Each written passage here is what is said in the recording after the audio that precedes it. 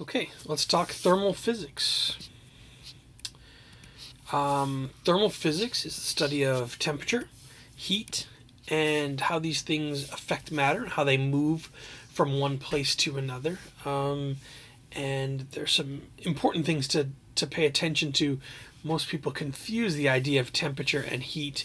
We're going to add to that the idea of internal energy, all kinds of cool stuff. There's a lot going on here, and we have an unfortunately short time to do it. So let's see what we can get done here.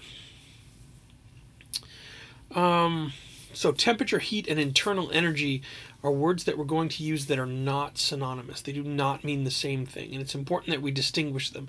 They are physically different quantities, they have different units, and they represent different things, though they're all tied together. So heat is something that causes a change in internal energy, and then internal energy causes a change in temperature. Or internal energy, a change in internal energy is apparent to us through a change in temperature. A change in temperature is one way of measuring some of the internal energy. So let's start with heat. Heat is the basis of what we're going on here. Heat is energy. Heat is measured in energy and has units of joules, or whatever energy units you want to use. So you have this process where objects exchange heat. Energy moves from one object to another. This only happens if there is a temperature difference between those two objects. So if I put two objects together and they're at the same temperature, no heat will move from one to the other. But temperature itself doesn't move. Objects have temperature, but temperature doesn't move. Heat moves. And in fact, heat only exists while it is moving. An object doesn't have heat. Heat is the movement of thermal energy from one object to another. Objects have internal energy, objects exchange heat, and objects have temperature. So objects are in thermal contact when this heat energy can be exchanged between them. Usually this involves just putting the two objects in contact with each other, though there might be other interesting ways to do that. You can submerge an object in a fluid. We'll put them in thermal contact. Yeah, that's still touching of sorts. I can't think of any other way of doing it at this point, actually. So thermal equilibrium exists when you put two objects together, they exchange heat, they come into thermal equilibrium when they no longer exchange heat between one or the other. And this happens when they reach the same temperature. So the 0th law of thermodynamics. In general, there are going to be 3 laws of thermodynamics. This one came in late, and it was sort of an assumption from the beginning. So it's not really a law of thermodynamics, but like, here's something important to know, and we'll call it the 0th law of thermodynamics. A little bizarre. Objects A and B are separated, or are separately, in thermal equilibrium with a third object C. Then they are also in thermal equilibrium with each other. So object C in this picture is the thermometer. When you measure the temperature of one, it's 225. You measure the temperature of A, it's 225. You measure the temperature of B, it's 225. They must be at the same temperature, therefore they're in thermal equilibrium with each other. When you put A and B together, no heat will pass from one object to the other. So object C could be a thermometer, and that's one of the things that we do. It's how we measure temperature, and by measuring temperature we can tell that two things are in thermal equilibrium even if they're not touching. Right? So we're going to define temperature because of this 0th law. It allows us to create a scale. So they're in thermal equilibrium if and only if they're at the same temperature. No heat will pass between them. So we define a Celsius scale, which is the SI scale. Americans are the last people just about on the planet using this Fahrenheit bizarreness. So you may have to get used to Celsius if you are not already. So we define water and ice when they are together, a glass of ice water. When the ice and water are in thermal equilibrium, and they reach that fairly quickly, they're at 0 degrees Celsius. This is the freezing point of water, the temperature at which water freezes. It is also the temperature at which water melts, if you're going the other way. And then you put water and steam together in a container. We're going to define that to be 100 degrees Celsius. And then so we have the thermometer there at 0. We make a little mark, put it in steam and water, make a little mark, and then we divide that up into 100 different points. So the 100 degrees is defined as the boiling point of water. It's also the condensation point if you're coming down. The two things happen at the same temperature.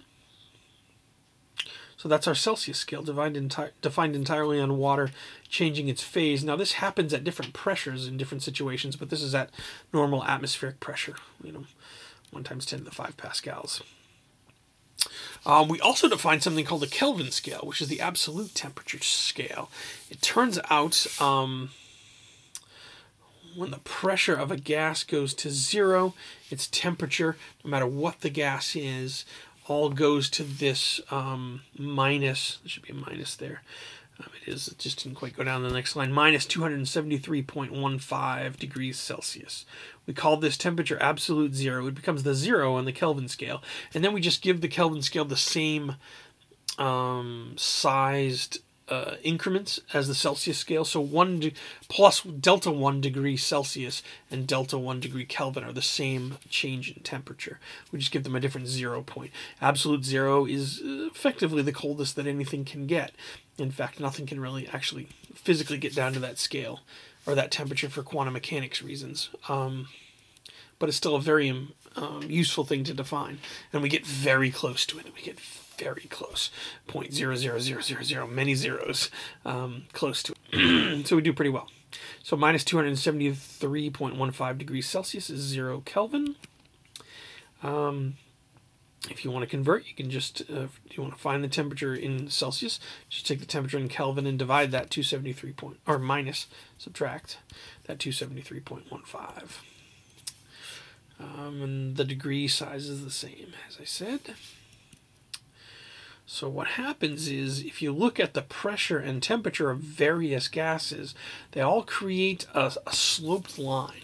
Whatever gas it is, maybe one's hydrogen, the other's helium, nitrogen, oxygen, a mix of gases. It doesn't seem to matter.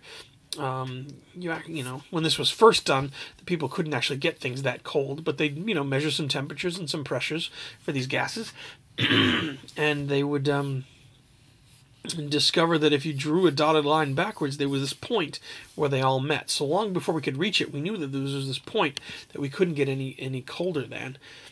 And we call that absolute 0.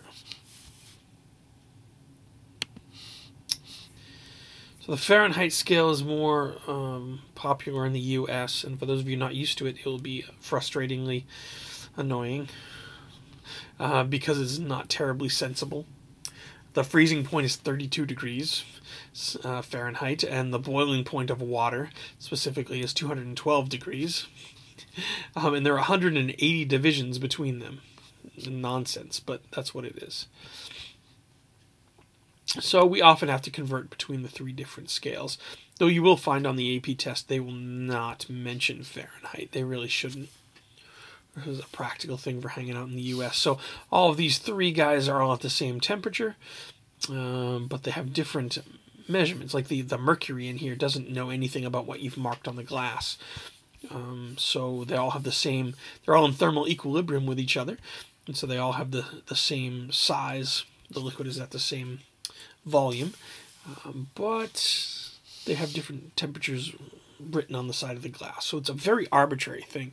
The fact that we chose water is arbitrary. We could have chosen anything to boil, or even not a boiling point, right? The only number there, the only thing that isn't arbitrary is 0 Kelvin, but the units that you use for the Kelvin scale are just as arbitrary as anything else. Excuse me. I forgot my drink today. So here I just did some algebra for you. Okay. Converted between the 2 different scales. So whatever you want, you can get to the other guy. Notice that last one is a delta, the change in temperature in Fahrenheit compared to the change in temperature in Celsius. That 9/5 and 5/9 is a little tough to remember sometimes. And this one here, I didn't even do that one. You could just add 273.15 to the other side if you want to make the other conversion. easy enough. Don't memorize it, but use it a few times and you'll probably stick. Keep it in your notebook. Okay. So it turns out when objects change their temperature, they often change their size, especially certain solids. Well, actually, solids, liquids, and gases. I'll do that, but it's a little easier to measure, I guess, with a solid. So what happens is molecules in a solid are all fairly close to each other.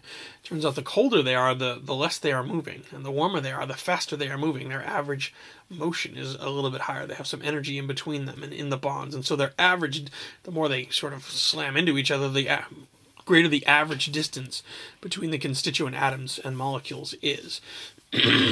So at low temperatures, they vibrate with a small amplitude, and at high temperatures, the amplitude increases and gets higher and higher, until it gets such to the point where they sort of lose their connections with each other, and that would be melting if the pressure is high enough. And if they continue to do that, get even further and further away from each other on average and get a higher and higher temperature, they begin to just run away from each other into the air if they get enough kinetic energy. And cause them to go flying off, and we would call that evaporating, right? Or, boiling, if you like. But before that happens, the whole object will actually expand as the average distance between the molecules gets bigger. Now, this is not something that's easy to predict. Instead, we just use an approximation. So this is an experimental approximation. So here's a linear expansion. Let's say you have a bar of metal and you heat that metal up. Its length changes. It gets a delta L, a delta length that is proportional to its original length, proportional to the change in temperature, and proportional to this alpha thing. Alpha there is just a coefficient, kind of like the coefficient of friction was something you had to experimentally determine. Alpha is a linear coefficient of the expansion, and it is determined entirely by the material. So copper has an alpha, gold has an alpha, wood has an alpha. Well, I don't know, different types of wood probably have different alphas, but you get the gist. So you would have to look that up or experimentally determine it. Then you take the starting length, change the delta T, and then how much for each degree does it move. Usually that delta T, that alpha will have some reference, whether it's Fahrenheit or Celsius, but almost always it will be Celsius. Okay. So here's something interesting. This is how a thermostat works because of that linear expansion. So you have two materials, you have steel and brass. They have a slightly different alpha from each other. So as the temperature changes, the length changes differently one from the other, but they're glued together. So that causes, since the brass gets a little bit longer than the steel, it actually bends the entire thing and it curves.